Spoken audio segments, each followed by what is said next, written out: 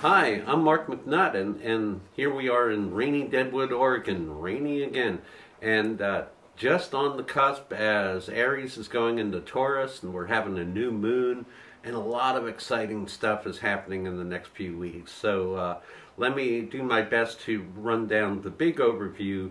I know that some of you would just like to have the kind of like the sound bite about each of the signs, but that's not where I'm going. That's not what I do. What I do is I encourage you all to get personal readings, which I think is the backbone of real astrology.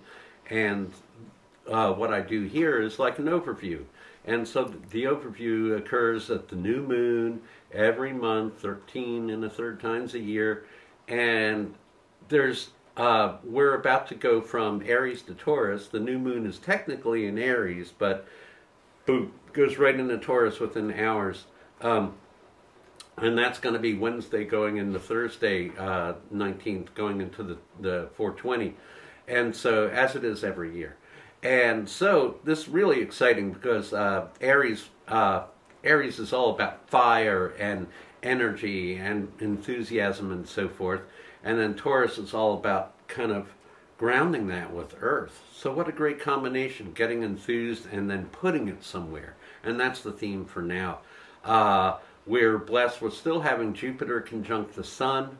Jupiter has to do with expansion, growth, broadening your horizons, opportunities.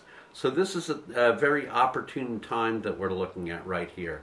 And like all things in astrology, and why I don't like to do readings just on sun signs, there's a complicated mixture going on here. So the paragraphs would be Jupiter conjunct the Sun, Sun and Moon going into Taurus, Mercury going retrograde, everybody's favorite, and there's a solar eclipse and a lunar eclipse. So we're just honing it down. We're not even going to talk about Pluto going retrograde or a few other things that are going on right now.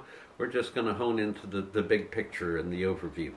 So, let's start with new moon. So the new moon is always a time of new beginnings, and we're getting the new moon exactly at the tail end of Aries, but I would read it as the new moon going into Taurus. The cusp with Taurus is very strong. And so Sun and Moon moving into Taurus right at the time of a solar eclipse. I know that they say two things about solar eclipses. One is can you see it? And the answer is no, not on this side of the earth, because it occurs at midnight going into Thursday, at least at this Western time zone, or 9:13 p.m. on the East Coast. And then, so no, you can't see it, and that's why you're not hearing much press about it. And the other category is around around the other stuff supporting that. The Sun conjunct Jupiter, Pluto being in square with all these things. How does that affect you?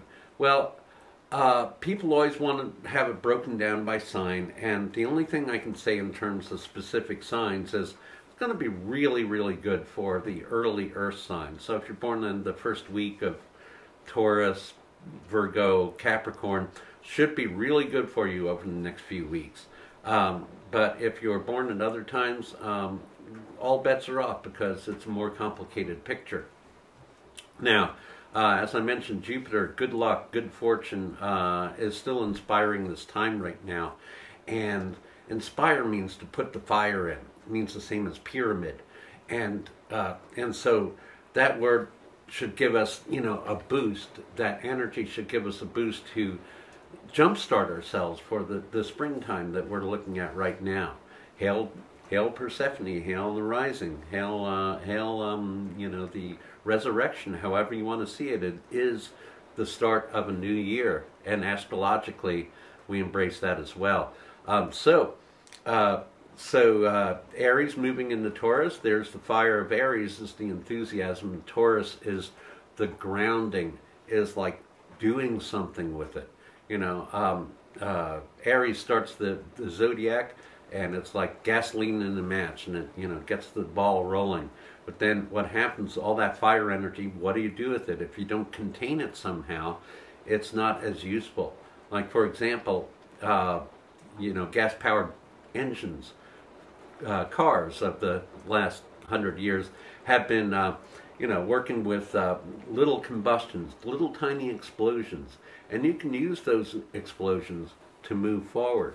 So we're having the influence of moving into Earth from fire. We're also having the influence right now, the enthusiasm and benefits of Jupiter.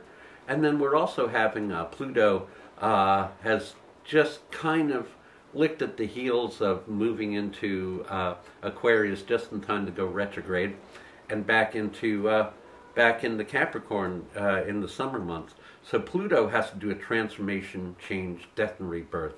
And so Pluto, where it is now, is going to inform this time with, well, being very unstuck, moving energy, transformations. And we could go into our next phases kicking and screaming, or trying to ignore that a lot of changes are going on now, or we can embrace it and kind of use it as a motivational slide into the next chapter of our lives. So Pluto's affecting things, Jupiter's affecting things, and the most important thing that people ever want to talk about with astrology is Mercury retrograde. Mercury's really powerful, you know, it's the winged messenger, so it's spinning around really quick. And most people are ruled by Mercury.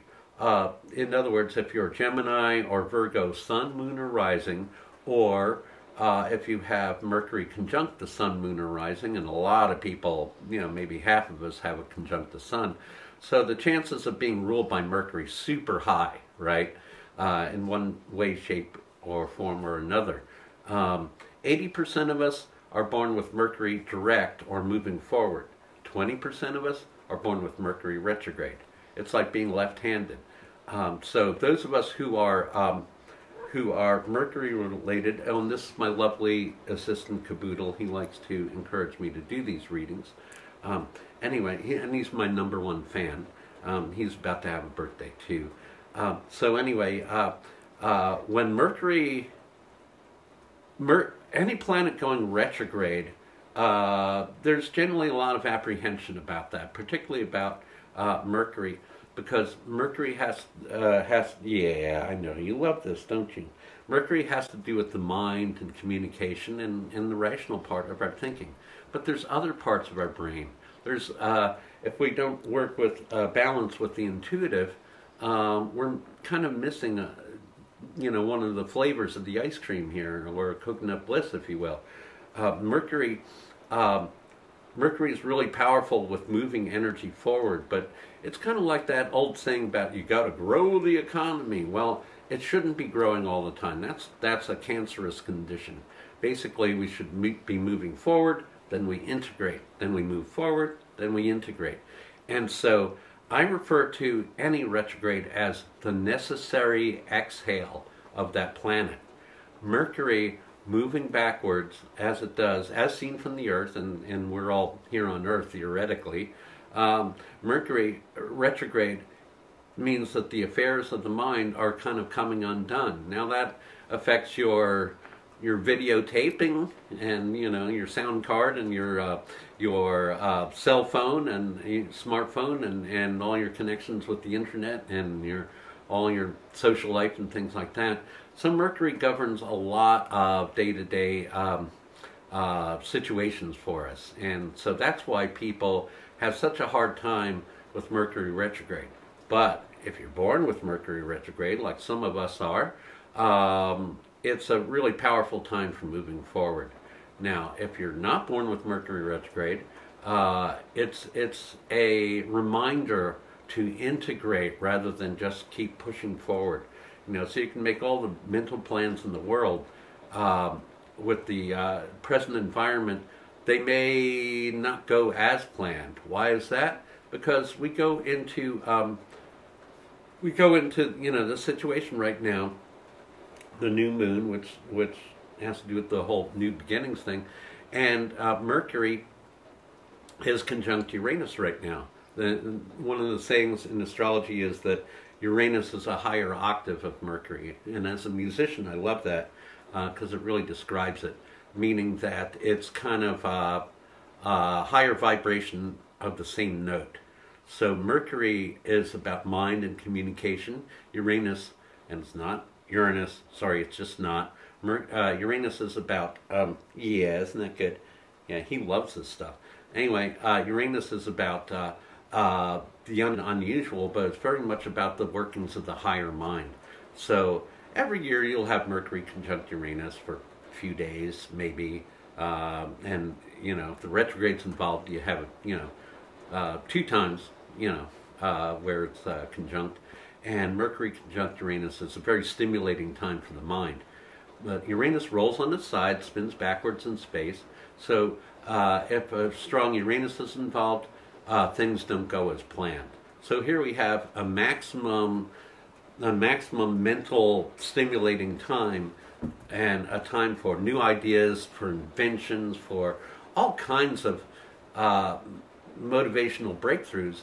And yet, at the same time, then Mercury is going to go retrograde. So if you're really good at, at juggling, at flying by the seat of your pants, at dealing with things not going as planned, you'll do really well in the next few weeks. If you're really obsessed with, making a list and carrying that thing out, point A, point B, point C, you could have a hard time coming up. And the hard time is from the resistance to the challenges there, because Mercury and Uranus both in Taurus, and so that implies, real determination in there. So next few days, that would be, from here through Earth Day, there's going to be, basically it's a time to kind of set intentions and to maybe make a mental list and that sort of thing. But don't be so attached to the list playing out in a methodical manner or things going as planned. If you saw, recent political things involving a former president or involving the people being ousted in Tennessee, you'll see that the best laid plans backfired and, flipped the energy. And that's what Uranus loves to do. He laughs at us. He laughs at us for our desire to be constant. And so it's going to be kind of erratic the next few weeks. Coupled with, this is ecliptoid weather, and eclipses come in pairs. And it doesn't matter whether you can see them or not. First eclipse, solar eclipse, happening at midnight. Lunar eclipse, always 14.5 days before or after, always. And so, well, this one's the solar's at midnight. That means that the lunar is going to be at noon. You can't see that either. So and that's on Cinco de Mayo. But I imagine between now, when you get this, when you read this, hear it, and Cinco de Mayo and maybe the day or two after, what's going to happen is a real topsy-turvying, but a powerful, powerful energy. So it's like, how can you harness the tsunami that we're going through? That's the essay question for now. And it's not a mental list. It is a list of intention. And so it's going to be a very, very, very auspicious time right now, but not logical. So very powerful energy in the air right now. And any eclipse time is like that. There's 2 pairs of eclipses every year. And we only hear about the ones that are visible, but whether or not they're visible, they really affect us. So that's an important, attribute there. So Mercury comes out of retrograde right at that end point of that, right after Cinco de Mayo, and it's all this is like conjuncting the North Node during that time, which makes a lot of sense because the nodes are how we predict eclipses. So it's basically a good time for planting the seeds and realizing that a lot of other stuff is going to come up with it, and to use the discernment a little later to navigate that. Now everybody has a different path with all this. As I mentioned, Earth signs early Earth signs should be getting a boost during this time. But on the other hand, Earth signs generally tend to like to make plans and carry them out. And that one's going to be really interesting. And some of us never like to buckle down. We just like to, see what happens. Well, if you just want to see what happens, then you're not doing powerful intentions on cause, and you're just working with the result. Not as good. Either way, this is a wonderful time to get a reading, and to maybe get a reading for your friends, and to like us at this particular location on YouTube, AERIOUSNews on YouTube. This is the non-profit arm of what we do. But I like making a profit, and Taurus is about money, so astrowizardry.com or astrowizardry@gmail is how you can find me.